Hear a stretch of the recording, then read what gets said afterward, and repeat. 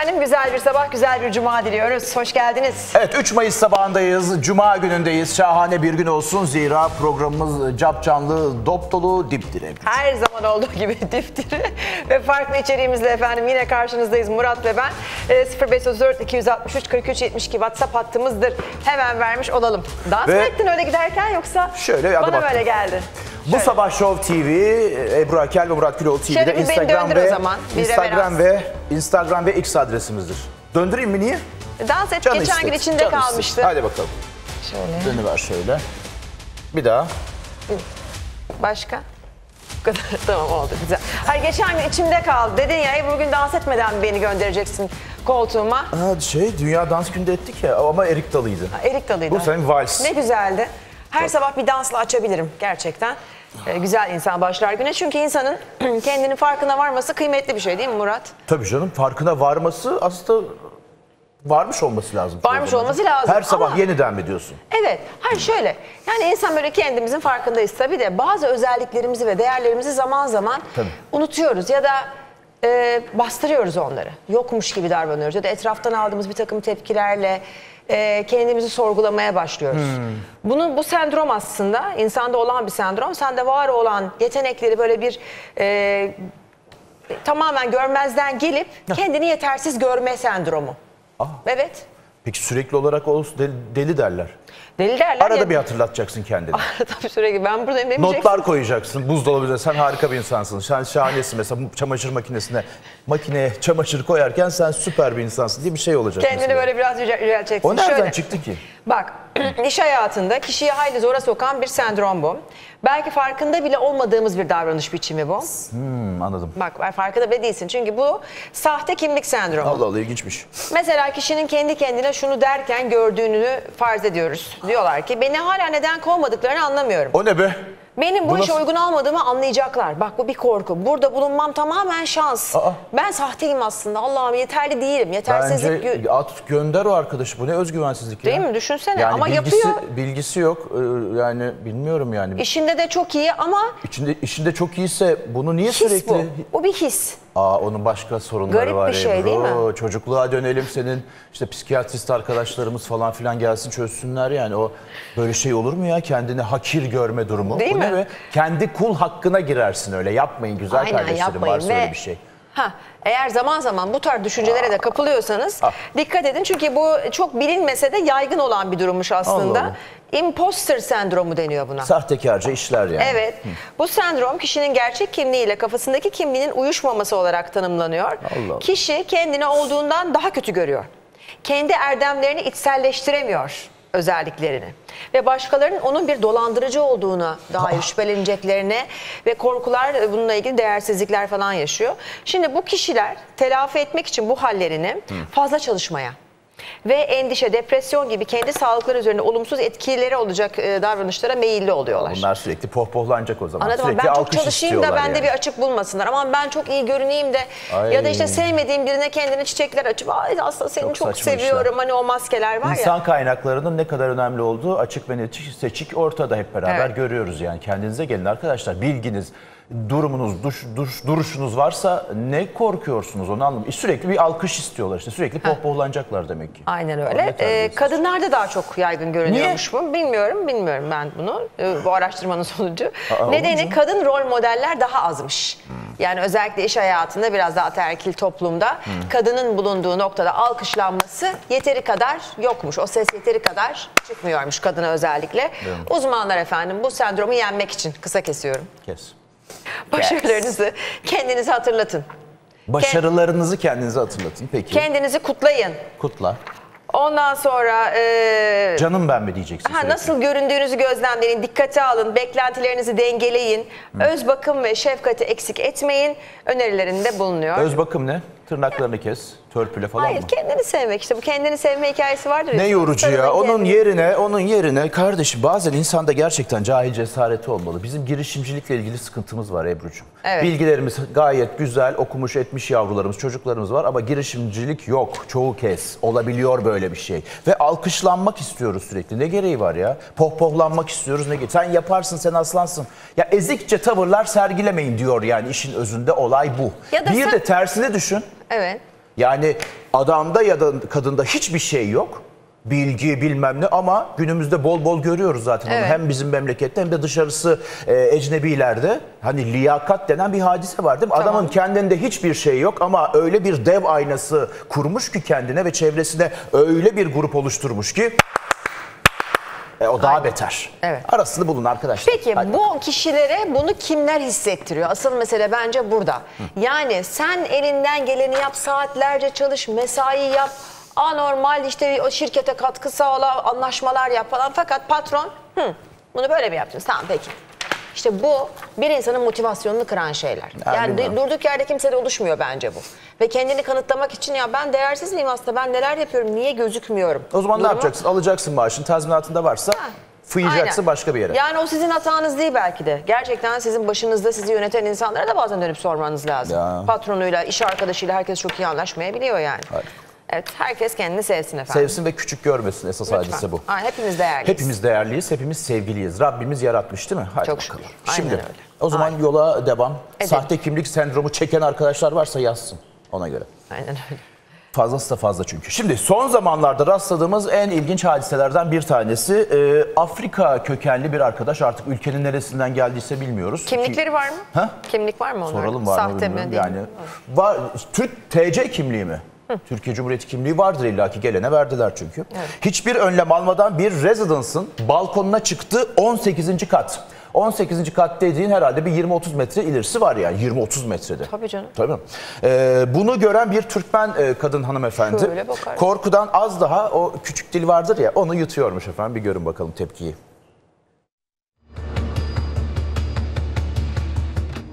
Ay nereye?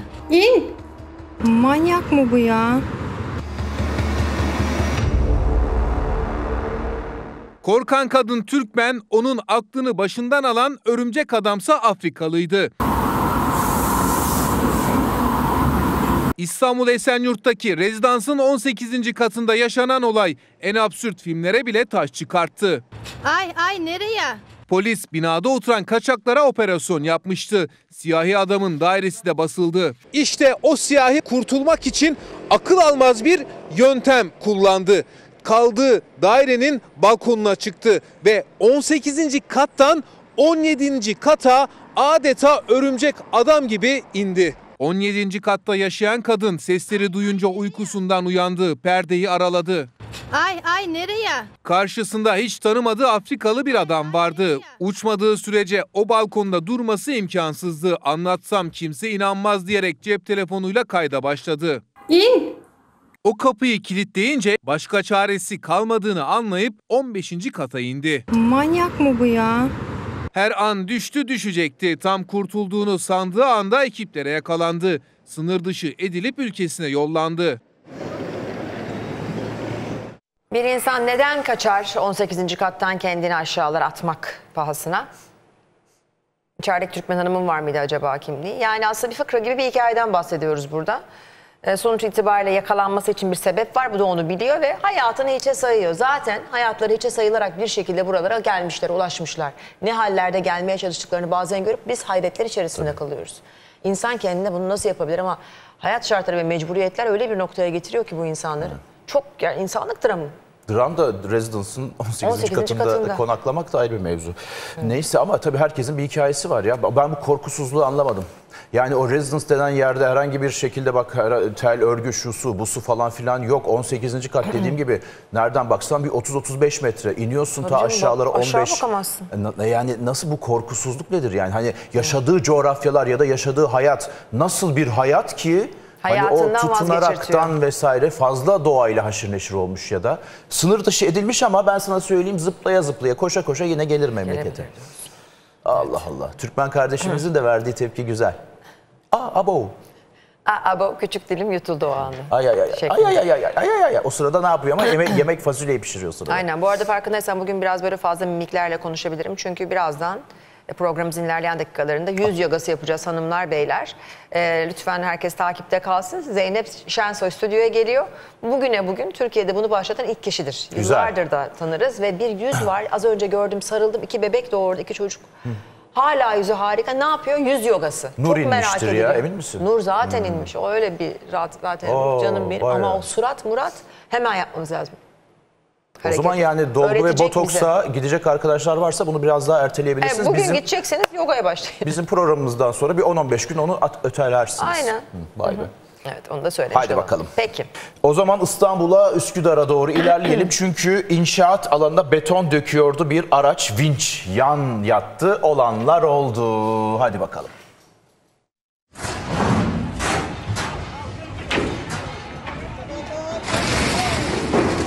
Bu kadar büyük sorumsuzluk daha hayatta görülmemiştir. Devrilen beton pompası aracı kurtarılırken yine devrildi. Üstelik de apartmanın üzerine. Binayı boşalttılar mı? Abi o dayanır mı oraya? Üst dairenin duvarını hem de benim dairemin balkonunu ve duvarını yıktı. Akıl almaz olay Üsküdar'da yaşandı. İnşaat alanına beton döken araç yan yattı. Tek vinçle bu işi kotarmaya çalıştılar.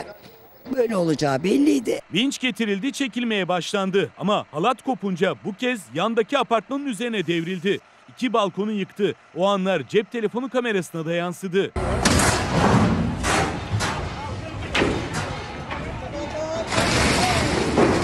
Abi o dayanır mı oraya? Şu an salonumun içi tamamen moloz dolu. Ölüm kalım yok ama büyük hasar var. Neyse ki kimsenin canına zarar gelmedi. Hesaplama hatası diyeceğim. Muhtemelen öyle. Matematikten integrali kaldırırsa milli eğitim müfredatı falan filan da olacaklar bu bundan sonra. İntegral ya. Biz arşivete öncesine geri döndük. Hadi bakalım Baksana neyse. şimdi nerede? Heh. Yani nerede bunun dengesi? Nerede bunun içindeki adamın can güvenliği, sağlığı? Yani nerede bütün bu hesaplamalar yapılırken oraya nasıl bir yük var, o vinç nasıl tek başına bunu yapıyor ki? Yani akıl var, mantık var değil mi? Baksana. İşte akıl var da mantık yok ya da akıl var evde unutulmuş falan. Yani bu işin tanjantını, kotanjantını ayarlamazsan, fizik, kimya, matematik ve her neyse bilmiyorsan da böyle hadiseler olabiliyor. Yine Allah kurtardı. Verilmiş sadakalarımız varmış. Varmış da durduk yerde o insanların apartmanı, balkonları, evlerinin duvarları zarar gördü, çöktü. Velev ki içinde kimse yoktu. Allah'tan ki yani, diyoruz ki. şimdi. Bunun zinciri nerede? Nereden başlıyor? O yükü oraya yükleyen, gönderen, projeyi yapan, gidin tek başınıza işte bunu bu kadar yükseklikten şimdi bir takım neyse hesaplamaları yapan kişi. Değil mi? Abi tamam neyse öyle yaparız. Bu tek başına olacak mı böyle diye. Belki korkarak soruyor. Çünkü soramıyor. Çünkü o sendromda da olabilir. Ne kadar büyük bir iş yaparsa yapsın alkışlanmayan insanlar var ya. Ebru onları ya hepsi birbiriyle bağlantılı. Burada tipik bizim memleketlere özgü hadiseler. Hallederiz, olur, yaparız. Kadersel bir durum da olabilir bir taraftan. Şimdi mesela bu arkadaşlar şey yapacak. Kadere teslim olmuş durumda zaten, yapacak bir şey. Kentsel dönüşüm yapacaklar mesela şu arkadaşlar. Şu an yapıyorlar mesela. Amaç daha yıkmayı yani. Beceremiyorsun, yapmayı beceremeyeceksin. Nasıl olacak bu işler? Şimdi yeni yerel yönetim seçimler bitti. Başkanlar artık koltuklarına oturdular. Bu hayırlı olsun. Başkanım, çiçekler, gelgitler de artık bitmiştir. Herkes şimdi görevine odaklansın. Evet. Özellikle İstanbul'da bizim hadisemiz nedir? İnşaat, inşaat, inşaat. Kentsel dönüşüm. Kime, nasıl, ne şekilde kentlerimiz dönüştürülüyor bir buna baksınlar. Liyakat sahibi insanlar mı, ehliyet sahibi insanlar mı, değiller mi? Zayıf halkalar illaki vardır. Aha da öyle. Onları alıp çıkaracaksın ve bu işi gerçekten ehli insanlar yapacak. Evet. En tepesinden inşaata bakanın en denetleyenine kadar kadrolar yeniden şekillensin. Artık yeter ya, şu da olmasın yani diyeceğimiz haberler. Kesinlikle öyle. Şimdi hal böyle olunca işte kentsel dönüşümde binalar bir takım ölçümlere gitti. İşte az hasarlı, orta hasarlı, ağır hasarlı. Hani bazılarına hiç girilemez oldu. Orta hasarlılar, yaşanabilir durumda olanlar gibi böyle kategorilere ayrıldı. Onlar da kendi içlerinde işte 50 tane hanesin. İşte ben kentsel dönüşüme onay veriyorum. Hayır ben vermiyorum. Ben çıkabilirim, ben çıkamam. Çünkü insanların bir de bu derdi gündeme geldi. Yine o binalardan biri orta hasarlı 37 yıllık bir binanın balkonu bir anda çöktü. Balkon çöküyor. Sesi duyanlar büyük panik yaşadı ve yapılan incelemede daha önce orta hasarlı raporu verilen binanın kolonlarının patladığı, demirlerinin de korozyona uğradığı tespit edildi ve binaya tahliye kararı çıkarıldı. Sonrasında neler yaşandı bakalım.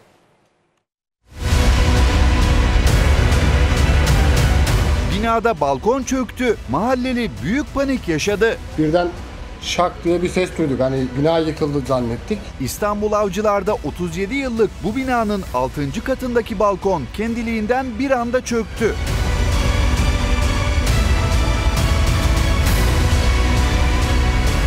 Yapılan incelemede binanın demirlerinin korozyona uğradığı, zaten daha önce de orta hasarlı raporu verildiği ortaya çıktı.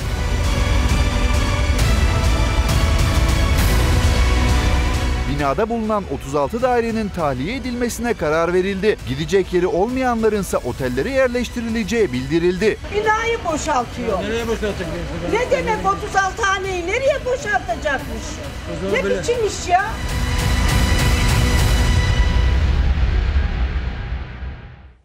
İnsanoğlunun yapısında var tahmin ediyorum. Son ana gelene kadar, hani karpuz kapıya, yumurta kapıya dayanana kadar biz ne yapacağımızı bilemiyoruz. Tam o anda daha ne yapacağız şimdi halindeyiz. Oysa bu hanımefendinin de gayet bilinçli bir şekilde 36 daireyi nereye boşaltıyorsun diyen hanımefendi, eminim ki o binada zaten bir araz olduğunu biliyordu.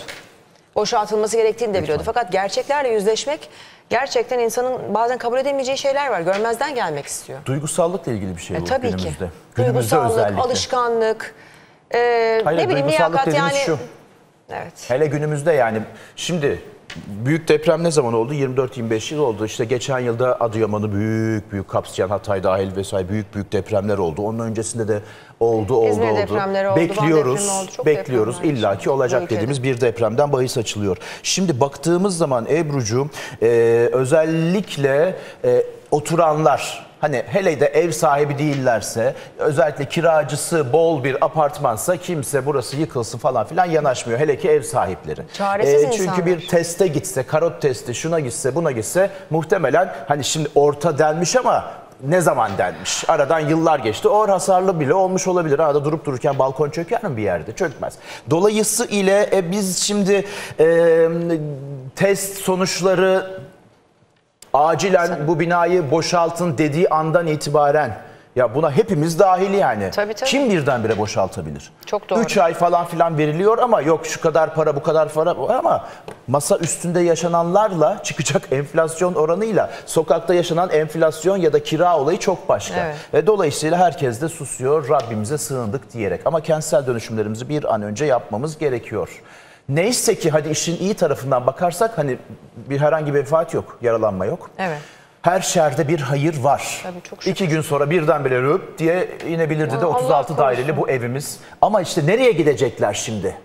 Sosyal bir devletsek bunun yani yapabileceğimiz evler var idi bunca zaman. Ama İstanbul'da boş yer de kalmadı anladığım kadarıyla. Her yerde AVM'ler falan. Evet. Bakalım hayırlısı diyelim. Yani insanları başıboş bırakmayalım. Hı.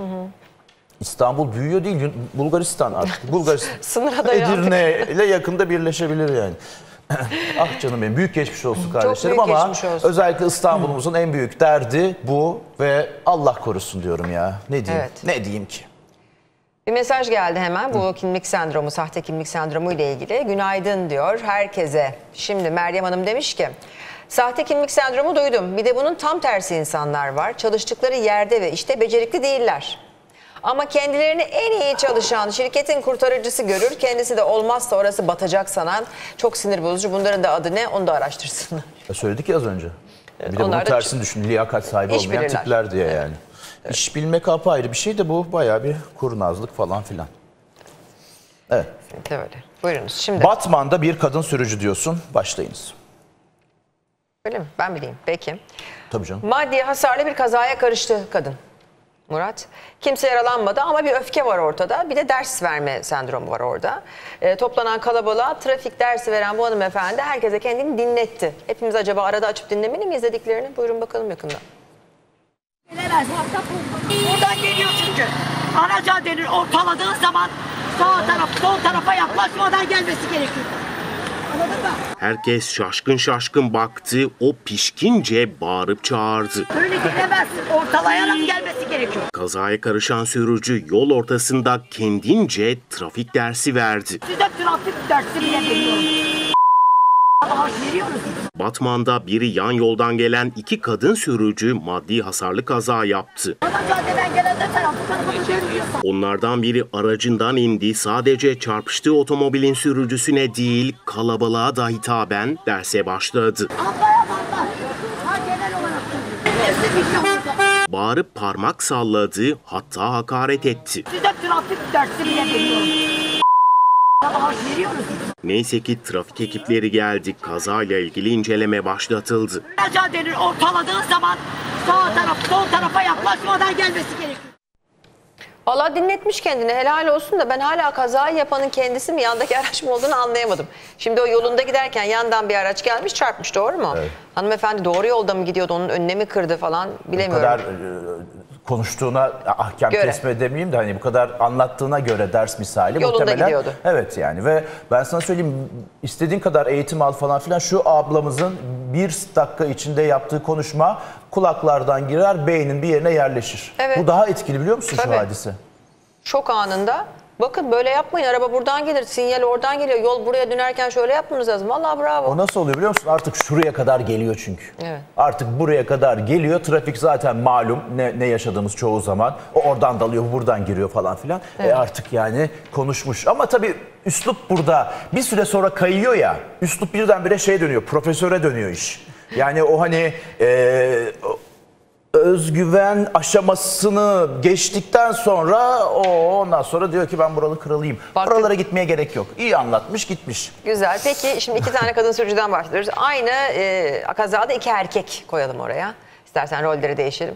Ne yaptın abi? Nereden vurdun? Öyle mi? Yan baktın? Öyle falan filan. Sinirler biraz daha bozuk nedense onlarda. Hani olay böyle mi cereyan ederdi? Bir hayal edelim. İnşallah böyle olsun. Bakın bu güzel bir örnek. En azından güzel. Konuşarak. Abi, çok iyi. Kutluyoruz. Batman'a selam olsun. Çok izliyorlar oradan hepsi. Evet, sevgiler. Buyurunuz Murat'cığım. Dilan Polat'lardan haber var. Kara para aklama ile Banu Parlak'ı tehdit ve iş yerinin kurşunlanması suçlarından tutuklu bulunan fenomen Dilan Polat. Psikolojik durumunun iyi olmadığına dair iddialara bir yenisi daha eklendi. Geçtiğimiz hafta Banu Parlak davası nedeniyle hakim karşısına çıkmışlardı. Ve Dilan Polat'ın yakın arkadaşı Canan Toprak sosyal medya hesabından bir paylaşım yaptı. Polat'ın cezaevinde kendine zarar verdiğini söyledi. Evet. Niye? Benim arkadaşım, dostum ve diğerleri için tek istediğim, tek dile getirebileceğim, onların sesi olabileceğim, duyurabileceğim tek şey biraz empati yapıp artık yeterince linç ettiniz, yeterince kamuoyu baskısına maruz bıraktınız, yeterince mobbing uyguladınız. Hani bir insanın ne yapmış olması gerekiyor ki bu kadar sıkıntıyı, bu kadar çileyi, bu kadar ızdırabı çekmesi için? 6 aydır çocuklarından ayrı. Ve ortada belirtilmiş, net elle tutulur hiçbir şey yok. Sadece sürecin hızlandırılmasını, bir sonuca bağlanmasını istiyoruz. Normalde bir gün bile bizi belirsizlik yorarken, mahvederken benim arkadaşım, canım, ciğerim 6 aydır bu belirsizlikle yaşıyor. Ve her geçen gün bitiyor, tükeniyor. Akıl sağlığını, beden sağlığını, her şeyini kaybetmek üzere bu insanlar. O da başlık aç kalmaya başladı acaba. Bahar Can'dan çıktı ya, 37 kiloya düşüp belki Dilan da bu taktiği deneyecek. Bunun bir taktik olarak algılanıp tabii bu böyle bir şey olması zaten akıllara bu soruyu getirmiş. Çünkü önceki günlerde Nihal Can'dan yeme bozukluğu vesaireyle gerçekten de görüntüsünde de bir durum vardı ki işte bir şey olmasın vesaire ya vardı gibi. Da sokakta yürüye yürüye röportaj verdi. Evet. Onda bunda muhabbet etti yani. Ben de o zaman da dedim yani sanki sanırsın hastanede serumlarla bakılıyor. Hani hiçbir şey konuşamıyor falan. Bayağı zıp zıp yürüyen bir kızdan bahsediyoruz Ebru. Ama... Ve bu işte kötü örnek oluyor. Düşünsene kendini bir hapishanede olduğunu düşün ve böyle bir örnek karşısında eminim ki ya ulan biz de yapsak niye demek ki olabiliyor dedirtecek bir durum, bir örnek vaka olarak teşkil etti. Çünkü biliyoruz bu memlekette doktora gidemeyip de ne bileyim annesinin vefatı nedeniyle cenazeye gidemeyip de ya da 20 kilo 30 kilo kalıp da hapishaneden çıkarılmama durumları da oldu yer yer. Bütün bunları görüp de bir de bu kızın bu şekilde olduğunu görünce hani dışarıya çıktığını görünce, tahliye olduğunu görünce, tahliye demeyelim de artık her neyse, evet. Ardından da insanların kafasında demek ki ya ister istemez bu düşünülüyor da bu karar vericiler elbette oradaki bu suç sıralamasına ya da dosyasına göre bir değerlendirme yapmışlardır. Yani zaten öyle ki böyle bir durum var ve diğer tarafta da bu evet insana feyz verir mi içeride bütün bunlarla baş etmeye çalışan bir insana olabilir arkadaş neler diyor. Bunun vebalini kim ödeyecek çocuklarından ayrı öyle böyle sıralıyor ne yaptılar Ebru, ki vesaire vesaire. Bir süreç var. Bir süreç. Çocuk bile bugün 9 ayda doğuyor. Yani kara para aklama, dolandırıcılık süreci falan filan. Deliller toplanıyor, yazılıyor, çiziliyor, araştırılıyor. Bir iddianame oluşturuluyor. Süreç bu. Ben nasıl burada kalırım, çocuklarımdan ayrıyım diyemezsin burada. İddianameyi bekleyeceğiz hepimiz.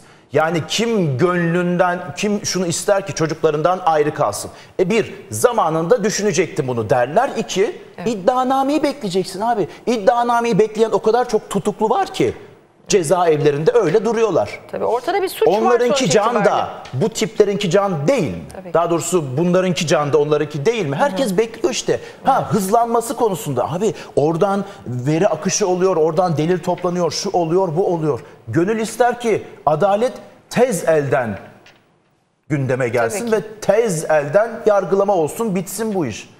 Ama işte daha Kasım'dan bahsediyoruz ya. Tamam 5 ay, 6 ay ama iddianame bugün hayırın çıkar herhalde diye düşünüyoruz. Çünkü suç demek ki o kadar kara para ki, diyoruz yani. Bir tarafında şöyle demiyoruz ki tamam ya hemen iddianame yaz değil. Ya bunun bir baktığın zaman yani o kadar çok oradan buradan sökükler gelebiliyor ki. Çok bağlantılar var. En ufağından yani çok işte birazcık daha gündeme gelen hikayesi. Banu Parlak hikayesi. Yani iş yerini kurşunlattı. O onu tehdit etti. O onu tehdit etti. Bu sadece ufak bir şey gibi görünen aslında başlı başına çok büyük bir olay olan hikaye. Bunun gibi o kadar fazla şey var ki demek ki. Bak ne diyoruz? Bütün bunlar şu an buradan inceleniyor. konuşmamız kolay. İşte Banu Parlak olayı diyoruz. Kara para olayı diyoruz. Vergi hikayesi diyoruz. Dolandırıcılık diyoruz. Bunların her biri büyük büyük suçlar. Yani biz buradan bak 10 saniyede bunu söyledim. Ama bunu yazıp çizmek o kadar kolay mı Allah aşkına? O yüzden bekleyeceğiz kardeşim. Çocuklar da o sırada büyüyecek işte. O da kendine iyi bakacak. Yemesini yiyecek. Çocuklarım için en azından diyecek ki hayatta kalmak zorundayım diyecek. Bundan sonra da eğer çıktığı zaman aklanıp da böyle hadiselere girmeyecek, tövbe edecek. Bu kadar basit. İçeride tabii ki o düşüncelerde, o psikolojiyle neler yaşadığını, hani sen bir de bana sor misali, kim bilir neler düşünüyordur, neler geçiyordur aklından. İşte benim söylediğim gibi düşünürse çok rahatla atlatır yani. Çünkü o zamanında tükürdüğü işler bak dünya hayatı bazen hop diye karşına çıkıveriyor işte Ebru. Yani hesapların çoğu mahşere kalmıyor. Kalmıyor o net. Aynı zamanda yani Dilan Polat'ın kendine zarar verdiği, işte gerçekten kötü durumda olduğu, fiziksel olarak ailesinin de bu kadar korktuğunu anlatan az önceki arkadaşı Candan'ın açıklamalarından sonra Banu Parlak'ın böyle mutlu bir halleriyle yayınladığı bir video olmuş. Hemen demişler ki başka birinin kendine zarar vermesinden dolayı bu kadar mutlusunuz, gerçekten Allah vicdan versin. Banu Parlak da diyor ki ya siz kafayı yemişsiniz. Ne alaka arkadaş? Dün bir yanlış anlaşılmadan dolayı olan davaya takipsizlik aldım. Yalçın dedi herhalde avukat bey. Gece haber verdi, ona sevindim. Ben artık anladım ki ben melek bile olsam yaranamayacağım. Yine sosyal medya olayları, atışmalar falan değil mi bunlar? Ebru yani Allah aşkına şimdi bu yorumlar vesaire, eleştiriler vesaire olacaktır da çoğu zaman niyet okuma. Yani her şeyi Banu Parlak denen insan evladının her şeyi Dilan Polat'ın başına gelenle ölçülmez ki. Tabii ki. Üzülür, ağlar, yeri gelir ne bileyim dönerini yer oraya koyar, ıstakozunu yer sosyal medyasında paylaşır. Ama işte denize girer sosyal medyada paylaşır. Vay işte yani onu yazacaklar zaten. Şimdi bir de bu tür hadiselerde onun trolü var, bunun trolü var. O troller zaten kim yazıyor bunları? Kimler yazdırıyor ona bakmak lazım. Yani dolayısıyla siz kafayı yemişsiniz bilmem ne falan. Ben burada onu bunu kimseyi tutan bir insan değilim. Tabii ki. Ama yani eleştirilerde oluyor. Durumdan vazife çıkarmış. Bak göbek de atıyor denebilir ki onu da yaptı. Evet. Yok kardeşim niyet okunuyor da diyebilir. Yani konuşacağımız işler değil. Şu iddianame bir an önce başlasın da yani yazılsın da gerçeklerin üzerinden ilerleyelim. Bunlar magazin dünyası işte Ebru. Magazince işler yani. Magazince işler. Kesinlikle öyle. Tabii bir de şimdi ortada bir boşluk oluştu Dilan gittikten sonra. Birileri girmek istiyor. Yani şöyle kafayı uzatıyor mesela. Yani. Peki hadi bakalım gündemdeki bir başka olaya geçelim istersen. Buyurun şimdi Mustafa Topaloğlu, sevgi selam. Muhtemelen şu an nerede bilmiyorum. Belki Satürn yüzünde, belki Mars'a doğru yolculuk yapıyor. Onun oğlu Çağlayan Topaloğlu Özcan Deniz'i hedef almış. Katıldığı bir programda Özcan Deniz'i 2003 yılında hayatını kaybeden amcası yapımcı İlbi Topaloğlu'nun ünlü ettiğini söyledi. Onu zaten kendisi de söylüyor. Orada bir sıkıntı yok. Prestij müzik sayesinde başarı yakalayan bütün isimlerle hala görüştüğünü ancak Özcan Deniz'in telefonlarını bile açmadığını ifade etmiş. Bir bildiği vardır herhalde Özcan'ın da. Ve Özcan Deniz'e son derece kırgın olduğunu ifade etmiş. Olabilir. Bir şarkısını okumak isteyecektim. Telefonlarımı dahi açmadı. Özcan Deniz olduysa eğer bu amcam ve babam sayesinde, ama bilmiyorum burada Çağlayan'a söz düşer mi? Eşeğin hatırı yoksa sahibinin hatırı vardır gibi bir ifade kullanmış. Peki. Ekmek yediğin kaba pislemeyeceksin. Allah Allah. Ama 25 yıllık hikayeden bahsediyoruz. Evet. Ve tükürmeyeceksin diye de ifade etmiş bu programda Ebru'cum. Şimdi iki başarılı isim var burada. Yani Çağlayan Topaloğlu da kendi janrında oldukça bilinen, sevilen, dinlenen bir sanatçı, öyle değil mi? Bilmem, şimdi, ben Mustafa Topaloğlu'nun yani soyadından biliyorum. Evet. Öyleymiş kendisi. Dolayısıyla da... Özcan yani, Deniz'i aynı kefeye mi koyacağız? Hayır, koymayacağız. Yani konulamaz. Çünkü yani popülerite bambaşka bir şey. Yani Özcan Deniz'in yaptığı bugüne kadar onlarca albüm, film, dizi varsa ve gündemde onlarca hikayesi varsa... Bu kendi başarısından kaynaklanıyor değil mi? Kendi başarısından yani kaynaklanıyor. 2003 yılında benim amcam seni çıkardı da falan filan diye bir insanın üzerinde hala bir tahakküm kurmaya çalışıyorsa... Onu çok saçma buluyorum. Çünkü tamam, birisi seni bulur çıkarır, ne kayan yıldızları da gördük. Adamda eğer hani bir ya da kadında değil mi bir böyle yetenek şu bu falan filan yoksa, ama Özcan Deniz gördüğümüz kadarıyla bunca zaman kat üstünde kat çıka ruhsatlı, ruhsatsız katlar çıkanlar da var. Ruhsatlı katları çıka bugünlere geldi. Ama hala 2003 yılında seni biz meşhur ettik kardeşim diye üzerinde bir tahakküm kurma durumundaysan zaten bir düşünmek lazım. Orada tahakküm kurma mı var acaba, yoksa ya biz bir aile gibiydik. Sen benim çocukluğumu biliyorsun. Ben de oradaydım. Amcam da böyle yaptı. Ya ben seni sadece aradım. Bir şarkını okumak istiyorum. Senden para istemiyorum, pul istemiyorum. Başka bir şey istemiyorum. Adam belki okutmak istemeyecek. Ama cevap yazabilir. Olmaz işte. Bir cevap yazabilir. Yani tamam, istemiyor olabilir. Çağlayan Topaloğlu Özcan Deniz şarkısı söyleyemez diyebilir. Var da böyle söz yazarları. Telefonlarıma dahi çıkmıyor diyorsa bazen benim de çıkmadığım insanlar ve çıkmak istemediğim, konuşmak istemediğim insanlar olabilir. Kırgınlıklar olabilir. O olabilir, bu olabilir. Hani Özcan'a ulaşana kadar menajeri vardır, yapımcısı vardır, başkası vardır. Belki ulaşmayı denedi, olmadı demek. Olmadı. Yani ona bir cevap gelebilir. Yani o bizzat da demek, yani beni neden bu şekilde tanıyorsun, ediyorsun. Beraber bir yerden büyüdük. Her ne kadar artık sevmiyorsan da benim suçum yoktu her ne yaşadıysan.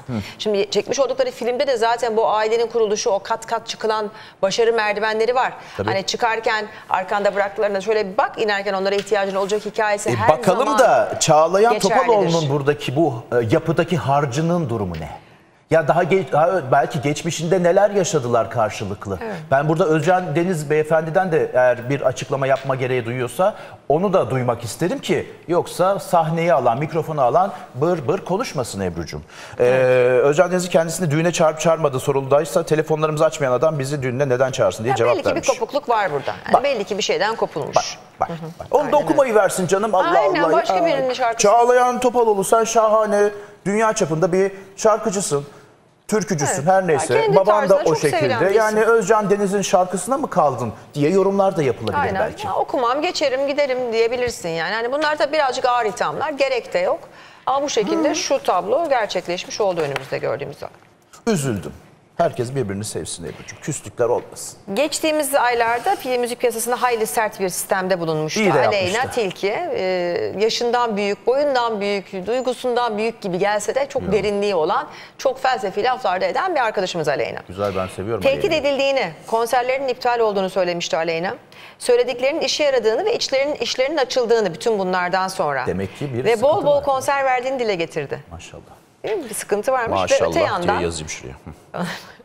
gelecekteki şarkılarıyla ilgili de 90'lar tarzına dönüş yaptı. 90'lar nere, sen nere Aleyna dedik. Buyurun izleyelim. 90'ları şimdi açıp dinliyor Ebru ya, illa yaşaması mı lazım? Tabii. Ben 80 darbesini görmedim ama 80 darbesiyle ilgili bir hayli fikrim var yani. İlla o dönemde yaşaması mı lazımmış? Elbette değil, ama şimdiki gençlerin o değerleri anlıyor olması çok beklenir bir durum değil, ama Aleyna onun da farkında. Doğru yolda demek. Onun altını çiziyoruz elbette.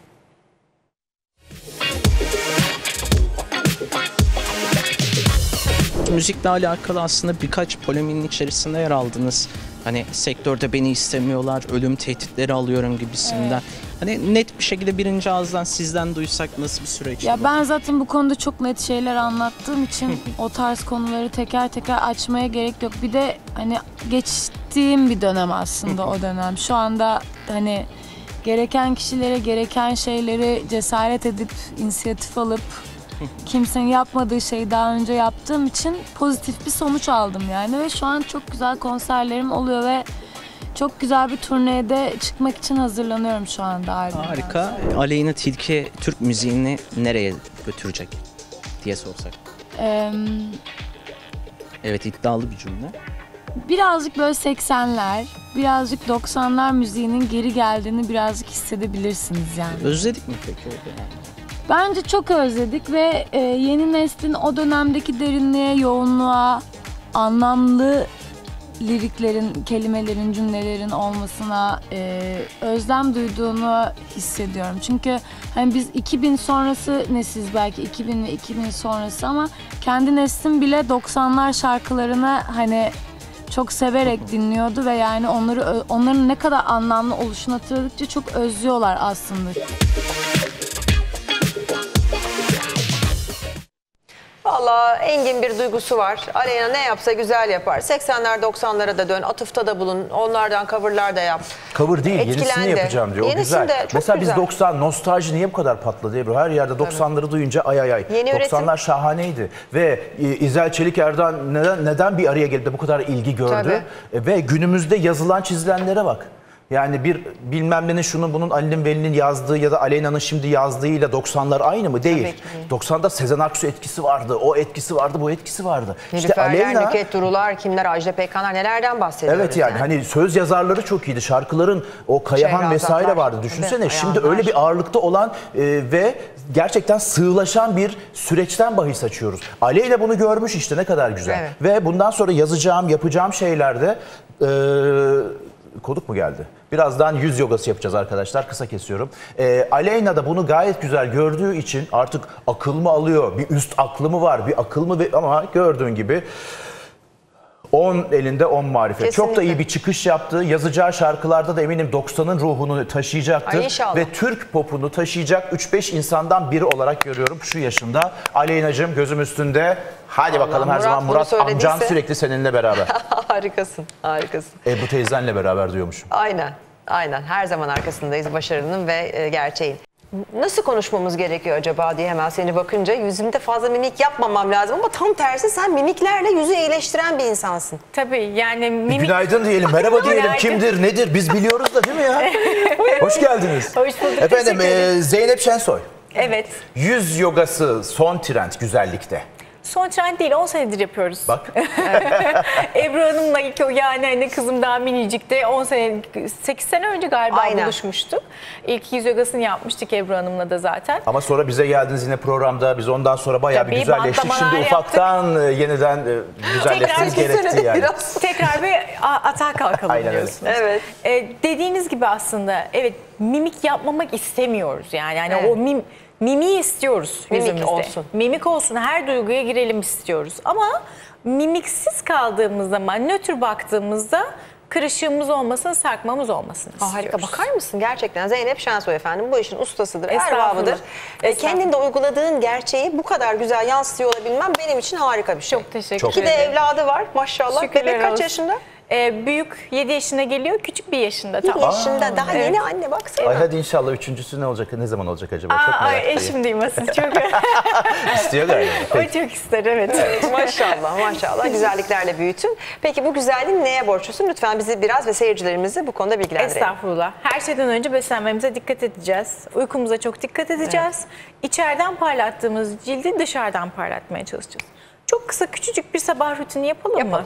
Tamam. Çok hazırım. Şimdi sabah uyandık, dişleri fırçaladık, şöyle bir dik durduk. Omuz başlarımızı geriye doğru aldık. Tamam. İlk önce bir çeneyi rahatlatacağız. Çeneyi A dermiş gibi açacağım, rahatlatacağım. Çünkü gece diş sıkmış olabilir. Bir tane açacağım. Gece ne olmuş olabilir? Dişleri sıkmış olabiliriz. Olabilir, o diş sıkma problemi çok fazla var. Sonra burada içeride belki hani böyle bir masaj yağı yüzümüze sürüp ya da cildimizde kendisinde bir yağ varsa arkada maset arkasına şöyle dairesel hareketlerle bir masaj yapıyorum. Tamam. Bunu elle de yapabilirim. Taşla da yapabilirim. Ay onu göstersenize ya, çok güzel bir şey. Taşı yatay bir şekilde kullanıp alt çene kemiğinden şurada gülme çizgisinden başlayıp diş etini kuvvetli bir şekilde hissedip maset arkasına gelip kulak arkasından boynumuzun yanına indirerek yapıyoruz. Bu hem oradaki sıkışmayı açıyor, hem orada gülme çizgilerini yumuşatmaya başlıyor, hem de kan dolaşımını arttırdığı için işte tam bir hani lenf dolaşımı sağlayıp vücuttan da gerçekten bir toksin atmaya başlıyor. Peki taş olması gerekli mi? Mesela buna benzer bir tarak, tahta.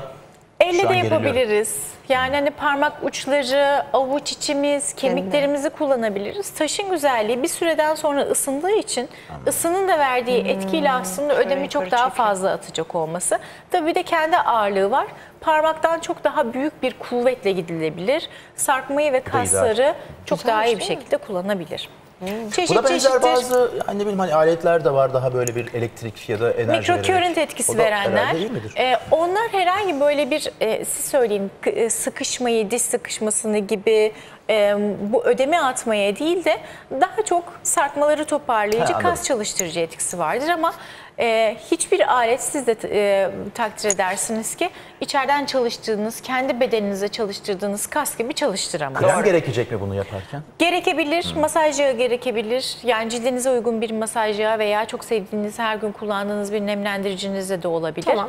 Cilt çok yağlıysa kendi yağıyla biraz elime sıkalım mı? Onu seyircilerimiz merak edecektir. Ne kadar miktarda koyuyorsunuz? Yani bütün nasıl? Şimdi birazdan da bantlayacağız yüzümüzü. Aslında tamam. İşin en eğlenceli kısmı orası.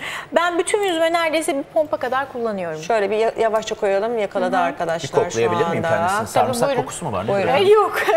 Ne kadar bu güzel. ne vardı? Bunun içinde çörek otu yağı gibi şeyler var ama cilt tipine uygun mesela kayısı çekirdeği olur, üzüm çekirdeği olur. Çok rozalı cilde, yağlı cilde hepsinde farklı. Doğada bir sürü şey var. Hani yeter ki doğal olsun. Bunu hani boyundan başlayıp yanaklarınıza sürüp, alnınıza sürüp bütün gözlerimizin etrafında masajı yapabiliriz. Taşla birlikte. Bir de aromaterapi etkisi de var ya, o koku insanı nasıl iyi hissettiriyor. Çok güzel. Kokusu misler gibi gelir yani. Şunun mesela hani taşı yaparken kremlemeye gerek olacak mı? Onu sormak isterim. İşte bununla. Bununla yaptıktan sonra mesela taşla birlikte kupa masajı da var. Kayıyor. Kupa masajı, hani sırtı hacamat yaptırdığınız ya da kupa çektirdiğinizde yaptığınız o koca kupaların aslında küçücük versiyonu. Bunun daha küçücük versiyonu da var. O küçücük versiyonu yüzü hattında hani kullanmak üzere gidilebilir. Çok detaylı hani hepsi ama tam hani şurada yapıştırdınız, geriye doğru çektiniz, kan dolaşımını arttırıp burada hem hakikaten sarkmayı çok güzel toparlar hem de kırışıklıkları çok güzel açar. Yani maksat aslında şu kasları çalıştırıyor olmak. Biz onları bırakıyoruz, sonra daha sarktık diyoruz. Tam vücut kası gibi. Yani vücut kası gibi, kol kası gibi. Sen nasıl çalışıyorsun? Aynen. Vücut kası, kol kası gibi aynen vücudu nasıl çalıştırıyorsak yüzümüzdeki kasları da çalıştırıp canlı canlı tutmaya çalışıyoruz. Tabii ki bununla birlikte cilt bakımında mutlaka ki ihmal etmiyoruz. İşte doğru ürünleri kullanıp, güneş kremimizi doğru kullanıp aslında hani checklist birazcık fazla. Hepsini o ödevi yaptığımız zaman aslında gerisi de geliyor. Tabii ki yani hani 40 yaşındayken 25 yaşında göstermek çok mümkün değil. Kaç yaşında olduğunu sorabilir miyim Zeynep şu anda? Eylül'de 41 bitiyor. Yani. Maşallah. Allah uzun yani yüzünde tek bir çizgi yok. Doğallıktan gerçekten yüzü maşallah şıkır şıkır. Çok şıkır. Her zaman böylesindir fakat yani seni görmediğim süre içerisinde daha da bir parlamışsın. Şimdi bu bir rutin. Çok önemli bir şey. Biraz ipucu verirsen ne kadar, kaç defa, kaç dakika yapacağız, kaç gün yapacağız ki biraz sonuç görelim. Yani ilk başta başladığımız zaman hani hiç spor yapmayan bir beden gibi düşündüğünüzde hani şöyle bir şey yapar ya, hani bir kendini bir kampa alır ve işte hoca size der ki haftanın 3 günü 4 günü mutlaka ki gel. Diğer günlerde de kendine bir şeyler yap, işte yürü, beslenmene dikkat et. Ben de ilk başlarda başladığımızda zaten böyle küçük küçük kamp dersler yapıyorum. İlk önce mutlaka o 3-4 hafta neredeyse her gün kısa rutinler yapıyoruz. Sonrasında o kas artık alıştıktan sonra, kendini bildikten sonra haftanın 3 günü. 3 gün. 3 günü 20 dakika full bir tempo yapıyoruz yani. Sabah mı yoksa günün herhangi bir saati? En güzeli gece yatarken. Çünkü cildi temizliyorsunuz, gece kreminizi sürüyorsunuz. O yüzden kası çalıştırıyorsunuz bir de üzerine. Uykuya da çok güzel hazırlıyor. Peki. Bunları yaptıktan sonra bir de üzerine hani kremin pastanın üzerine şöyle bir krema yapıyormuşsunuz gibi bir de bantlamayı da yaparsa fıstık gibi olur. Bantla yatacak mıyız? Bantla yatıyoruz. Nasıl yapacağız? Nasıl? Sabaha kadar? Bu bandın güzel, sabaha kadar. Hatta şöyle gündüz işte evde çalışanlar için gündüz de ekstra da bantlayabilirsiniz diyorum. Şimdi özellikle 2 kaş arası için getirdim. 2 kaş ortasını çok fazla çatıyoruz. Ve bu geceleri diş sıkma gibi kaş çatmaya da dönüşüyor. Yani hani Zeynep ben sabah uyandığımda 2 kaşımın ortası çok daha hani çatılmış bir şey çünkü. Sert. Duyguyu orada yaşadığı için bütün gün gece de oraya gidiyor oradaki o birikinti. Şimdi orayı benim rahatlatmam lazım. Herhangi bir bant değil, kinesiyoloji bantları dediğimiz hani kası çalıştıran, kası rahatlatan ya da terbiye eden kaslar Yani yara bandı değil bu. Değil. Hafif ya da esnek, herhangi elastik bir gösteriyorum sargı şöyle. bandı da değil. Açtım canım. Şimdi iki kaşımın ortası için kaşları ne yapmam lazım? İki kaşımın ortasını bloklamam lazım değil mi? Tam saçımın başladığı yerden başlıyor ve bu bandı hop iki kaşımın ortasına tam getirip yerleştiriyorum. Çekerek. Çekmeyerek, tatlı tatlı bırakıyorum. Sadece yukarıdan bıraktım. Son Mohikan gibi olduk. Son Mohikan gibi. Tatlı İki bıraktım. kaşımın ortasına bantladım.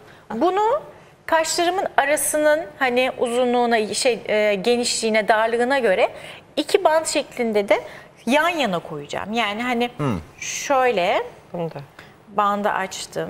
Alnı genişler için biraz daha büyük bir şey olabilir. Alnı geniş. Bandı zaten band uzunlamasında kocaman bir rulo. Ben şimdi size kestim getirdim. Ama mesela benim alnıma işte bu kadarlık. Ama sizin alnınıza daha uzun biraz gerekir. Çünkü herkesin alnı geniş, alnı dar olanlar var. Erkekler de çok uyguluyor bunu bu arada. Yani kadın erkek diye. Hiç fark etmez. Bu da yanına mı? Onu da hemen yanına konduruyorum. İki kaşımın ortasına getiriyorum. Şu anda tam aynada görmediğim için tam yana oldular mı? Yan yana ekrana bakın nasıl? Bana yapıştırabilir misin? Bakayım. Şu anlamda bir yanına.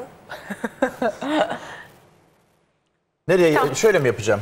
Tam. Şu. Hayır tabii ki. Çizgili. İki kaşının ortası. Buyurun. Tabii ki. Şimdi şunu yapacağım. Elektrik çarptı. Yapayım mı Ebru Hanım? Tabii. Şimdi tam saçımın başladığı yere kondurdum. Aslında burada çapa atacağım. Yani hani kas yukarıya doğru askılanacak ya. Yukarıya doğru çapayı attım. Burayı kuvvetli tutuyorum.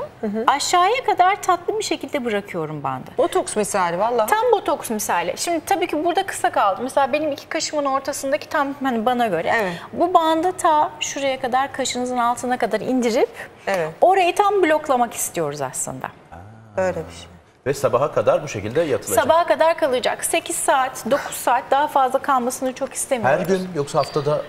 Cildin verdiği tepkiye Eşin alıştı mı seni böyle görmeye? Tabii ki alıştı. Artık hani o bile hani şey yapıyor. Hayır, belki bandı olmadığı için sana ne oldu falan diyebilir. Ne oldu sana falan diye. Sabahleyin bunu çıkartıyorum mesela. Aşağıdan yukarıya çıkartmıyorum. Yukarıdan tutuyorum. Deriyi çok böyle hani çekiştirmeyerek, tahriş etmeyerek yavaş yavaş bandın dibinden hop bandı çıkartarak alıyorum. Yavaş. Bunu kaş ortasında kullanıyoruz. Bunu haftada bir mi yapıyoruz? Hayır. Cilt alıştıktan sonra haftanın 3-4 günü bile yapabiliriz. Buralara da cilt yapıyoruz. alıştıktan sonra her gün yapanımız bile var. Hani hakikaten burada kası bir güne 2 güne değil tabii ki. Yavaş yavaş yapıp içeriden kası çalıştırıp masajı yapıp üzerine de bantladığınızda yavaş yavaş o terbiye oluyor ve orası açılmaya başlıyor. Harikasın. Zeynep'ciğim her zaman çok güzelsin. Yeniliklerle geliyorsun. Seni takipteyiz. Senin gibi olmak istiyoruz hepimiz. Efendim, botoks vesaire başka ürünler kullanmak istemeyenler, doğalıyla yüzünü güzel tutmak isteyenler Zeynep'i takipte olabilirler. Çok teşekkür ederiz. İyi ki geldin. Çok harikasın. Sana o zaman gelmişken bir hediyemiz var. Çünkü bunlara dikkat etmen lazım. Yaşasın. Haberimizi izleyelim. Evet, buyurun. Bu Sıradaki haber dolandırıcılara sana özellikle. gelsin. Tamam.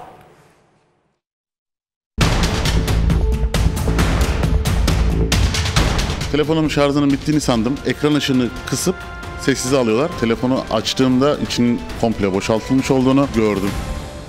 Casus yazılımla telefonuna sızdılar. Önce ekran ışığını kısıp sessize aldılar. Sonra da nakit avans çekip paraları kendi hesabına aktardılar. 403.000 TL civarında zararım var. Var mıymış sizin gibi başka mağdurlar? Çok. Telefonunun şarjı bitti sandı. Şarja takıp uyudu ama sabah uyandığında yüz binlerce lira dolandırıldığını anladı. Bilgisayar korsanlarının hedef cihazlara uzaktan erişim sağladığı bir program adıymış RAT.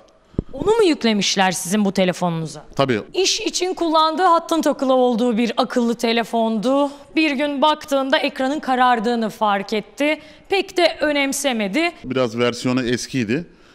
Yani ona yordum aslında ama... Telefonu açıldığında içinde hiçbir şey yoktu. Resmen akıllı telefon sıfırlanmıştı. Yeni alınmış gibiydi telefon. Herhangi bir uygulama, işte telefon numarası, işte banka uygulaması. 2 ayrı bankadan farklı kredi kartlarından nakit avans çekildiğini fark ettim. Anlayacağınız dolandırıcılar resmen akıllı telefonun yönetimini ele geçirmişlerdi. O kadar kurnazlardı ki hızlı para gönderim limitine de takılmadan peyderpey paraları kendi hesaplarına aktardılar. 48 bin, 49 bin civarında 8-10 parça şekilde gönderildiğini fark ettim. Telefonun yönlendirildiğini, tam yönlendirildiğine mesajın da gittiğini söylüyorlar. Oradan gelen tek kullanımlık şifreleri parça parça ödemeleri çıkarmışlar. Bu kartı elimle vermiş olsaydım bile bu kadar dolandırılamazdım. Adı üstünde internet korsanı. Herkes gibi ben de Wi-Fi'ye bağlanıyorum. Belki de bir kafede bağlandığı internet aracılığıyla sızdılar. Bir linke tıkladığımı hatırlamıyorum. Tabii bazı uygulamalar telefonumda vardı. Ya da telefonuna indirdiği bir uygulamada böyle bir açık vardı. Daha sonra savcılıkta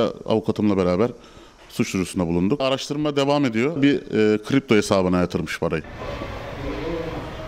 Akıllı telefonlara uzaktan erişim sağlayan dolandırıcılar sesi kapatıp ekran ışığını kesiyorlar ve sizi bu şekilde bir anda hayatınızı kapkaranlık hale getirebiliyorlar. 400 bin lirasını çalmışlar adamın. Nasıl oluyor peki efendim? Nelere dikkat etmek lazım? Uzmanımız anlattı. Ama yapıyoruz ister istemez. Ya kendi Wi-Fi ağına bağlanacaksın Ebru'cum. Evet. Yani orada herhangi bir burada Wi-Fi var mı deyip banka işlemlerini şunu bunu yapmayacaksın. Gelen mesajlar var internet üzerinden. Tıklamayacaksın, etmeyeceksin. Bakacaksın kendine. Bakacak. Yani. Lütfen arkadaşlar yani. Deyip evet, Allah korusun vallahi. Allah korusun çünkü ister istemez bir yere giriyorsun mesela orası da açık oluyor internet erişimine. Telefon pat diye bağlanıyor. Kapatacaksın. Evet. Güzel. Yani dışarıda internet kullanımını bu şekilde bir kısıtlamaya gitmek lazım. Demek ki kendimizi korumak için. Peki. Şimdi. Ay ben çok bir güzel gerildim bir anda. Değil mi ya? Senin ama çabuk çıkardın Ebru. Ama şimdi o bantla dolaşmayayım diye. Takayım mı biraz daha? Vallahi ayıp olmasa tutardım ben yani de. Ama yapacağım bundan sonra. Zeynep'ten aldım tiyaları. Evet. Harika. Teşekkür ederiz bir kez daha. Şimdi ilişki yaşıyorsanız şayet, gerçi yani bu sadece kadın erkek ilişkisi değil. Yani insanlarla olan ilişki de bakacaksınız ilişkiyi mahvedecek 8 ifade var. Buna da toksik ifade diyoruz Ebru'cum. Sana söyleyeyim. Ve maalesef birçok ilişkide varmış bu. Ya, dikkat edeceksiniz güzel kardeşlerim. Sorun olup olmadığını sürekli soruyorlar mesela. Ebru'cum bir sorun mu var? Hayda. Bir sorun yoksa bile diyorsun ki demek bir sorun mu var acaba? Bu sürekli tekrarlanınca var diyorsun. Misal. Yani çiftlerden biri sürekli birbirine bu tarz soruları soruyorsa o ilişkiyi böyle ya da bir ikisi çatırdatıyor. Birbirini böyle bir basıyorsan ne derler? Ne diyeceksin? Her şey yolunda. Sıkıntı yok dediğin zaman zaten enerjinin ve elektriğin gücüyle de, kelimelerin gücüyle de her şey yoluna girer. 2, acınasısın. Der misin bunu eşine, sevdiceğine, nişanlına, sözlüne? Yani denmez. Yani kavgada söyle. Acınasısın ne demek? Sen acıyacağın bir insanla niye ilişki kuruyorsun? Niye arkadaşlık kuruyorsun? Niye bütün bunları yapıyorsun? İşte oluyor bazen öyle. Beni hak etmiyorsun. Ne? Beni hak etmiyorsun. Çok ağır. Yani sen kimsin ki kendini benden yüksek görüyorsun? Toksiğin Allah'a bir laf yani. Bu gerçekten söylenmez. Kavgada söylenmez. Kötü bir ebeveynsin. Çok ağır. Çok ağır olmaz yani. Evet. Ama çocuklar bunu bazen yapabiliyor ya. Hani onları da yani 7-8 yaşındaysa ve okulda ya da televizyonda şurada burada gördüyse değil mi? Onu mutlaka hani sana dile getirebiliyor yani. O yüzden takmayın onu. Senden nefret ediyorum. Çok ağır. Benim mikrofonumda sorun varmış da onun için Murat'cığım sen de devamını rica ediyorum. Antik yol haberimiz var Ebru'cum. Hadi ona bir pas atalım, görelim. Antik döşeme taşların üzerine asfaltla kaplanmış olduğunu gördük. Ne kuşatmalar, ne afetler yaşandı ama hiçbiri bugünün insanı kadar tahribat yapmadı. Kültür mirası düşmanları 2500 yıllık antik yolu betonla kapladı. Bu çok üzücü tabii. Aydın Beşparmak Dağları bölgesindeki 2356 metrelik yol Alinda antik kentine uzanıyor. Köylüler tarafından sıkça kullanılıyor. Geleneksel olarak yıllardır at ve eşekleriyle zeytin yolu olarak kullanılmaktadır. İnanılır gibi değil ama utanmazlar 2500 yıllık tarihi hiçe sayıp taş döşeli antik yola beton döktü. Son zamanlarda araçla yola girmek isteyen kimliği belirsiz bazı duyarsız kişiler tarafından yolun belli bir bölümüne asfaltla kaplama yapılmıştır. Yapılan tahribatın düzeltilmesi ve yolun korunması için karar alındı. Bu yol Aydın turizmi açısından da çok önemlidir. Evet, bu antik yol, antik bir yol. İnsanlar da neden gidiyor turistler orayı? Görmek, gezmek, değil mi? Ebru, turisti o bırak ya. O taşların üzerinden yürümek. Turisti bırak Allah aşkına. 2500 yıllık yerden, yoldan bahsediyoruz. Bizler bu dünyanın sahipleri değiliz ki. Emanetçiyiz, geliyoruz, gidiyoruz yavrularımıza. Bundan sonraki nesillere vereceğiz. Bu bizim yolumuz da değil, dünyanın. Aynen öyle. Yani turist gelmiş de gitmiş de umurumda değil açıkçası. Yani 2500-3000 yıllık bir yola sen şunu yapıyorsan vay halimize arkadaş. Çok üzücü. İvedilikle bence kaldırılması gerek ve şart. Tamam da tarihimize sahip çıkmak denen, koruma altına alınan yerler, renove edilenler, ustalıkla hiçbir şekilde zarar gelmesin. Böyle çok tarihi kentimizi, yerlerimizi görüyoruz böyle. Şimdi buraya dökülen betonu çıkarmaya kalkarken zaten yine zarar görecek. Hani ne olacak? Eskisinden biraz hallice.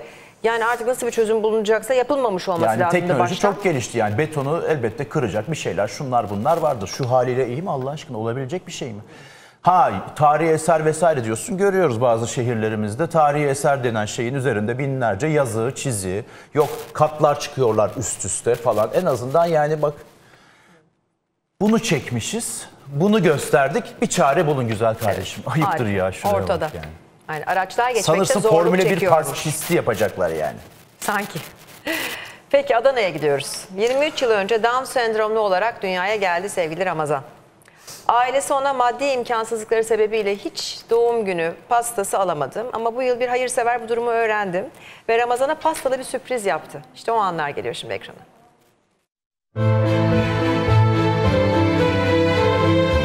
Doğum günü ilk kez kutlandı. Annesi gözyaşlarını tutamadı. Ramazan iyi ki doğdun. İyi ki varsın. Senin için geldi bugün. Ramazan Elçiçek 23 yıl önce Adana'da Down sendromlu olarak dünyaya geldi. Ailesi maddi imkansızlıklar nedeniyle ona hiç doğum günü pastası alamadı. Hiç doğum günü kutlamadık, pastası hiç olmadı. Tabii bayağı bir üzülüyorduk, bayağı bir yani duygulanıyordum. Ve ben çocuğumu alamıyordum. Alamadığım için hem ben üzülüyordum hem çocuk üzülüyordu, kendisi üzülüyordu.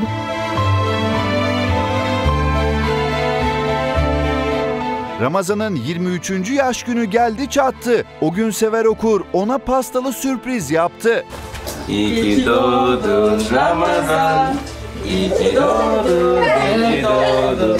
Mutlu yıllar sana. Ramazan dileğini tuttu, mumlara üfledi. Mutluluğu adeta gözlerinden okundu. O anlarda annesi de gözyaşlarına hakim olamadı. Üfle bakalım. Dilek dile önce.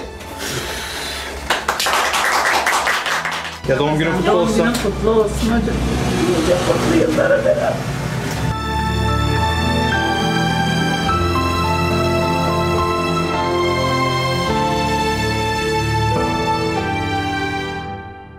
Ah canım benim, kurban olurum. O gözyaşlarının ardında acaba ne hikayeler de var? Orada hepsi dışarı çıkıvermiş. Doğum günün kutlu olsun Ramazan. Nice 23'lere sevgili Ramazancığım. Nice. Kendisi bir boğa burcu. Boğa burcu erkeği benim. olarak. Bak annesi de ne kadar mutlu. Evet. Aklıma ne geldi? Doğum günlerini kutlayamayan ve son bölümde 2 kez kutlanan sevgili Apo'da mesela hiç kutlanmamıştı. Şimdi kutlanıyor. Evet, evet. Şerbo'da. Şerbo'da. Ramazancığım uzun ömürler diliyoruz sana. Harika. Pekala. Şimdi su altında olan bir olaylar var. İstersen şöyle bir gidip gelelim. Yani kimin aklına gelir, hangi yaratıcı fikirle bu yapıldı bilmiyorum. Ama nasıl Ebru yapılıyor bunlar biliyorsun? Cem Özer'i hatırlasana 20-30 yıl önce Esin Maraşlıoğlu'na bu şekilde yapmıştı. Suyun altına mı teklif Yok orada etmişti? yapmamıştı o, pardon kimdi? Neşe ben Cem Erber. Özer'le bir filmde oynamıştım. Neşe Erber. Çok güzel. Tabii. Ben Cem'le bir filmde oynamıştım. Dalma dersleri almıştık bu arada. Cem boğuluyordu. Ben onu kurtarmıştım. Gerçekten mi? Ben de o kalmış Cem'le ilgili. Peki buyurun. Fethiye'de belli ki bu işlerin üstadı 2 tane arkadaşımız. 28 yaşındaki Ufuk Kolsuz'la kız arkadaşı Ceylan Cengiz denizin sadece 5 metre altında olsun, niyet önemli. Olsun. Bir evlilik teklifi yaptı. O da su altı kamerasıyla görüntülendi ve işte ortaya da böyle şahane, bak evet diyecek, benimle evlenir misin dedi, buharcıklar çıktı, evet dedi o da, gördüm. Evet. Kutluyoruz. Harika, tebrik ediyoruz Ufuk ve Ceylan'ı. Harikasınız, su gibi güzellikle mutluluklarınız olsun. Çocuklarına da deniz koysunlar. Hadi güzel. bakalım. Hadi bakalım reklamlar.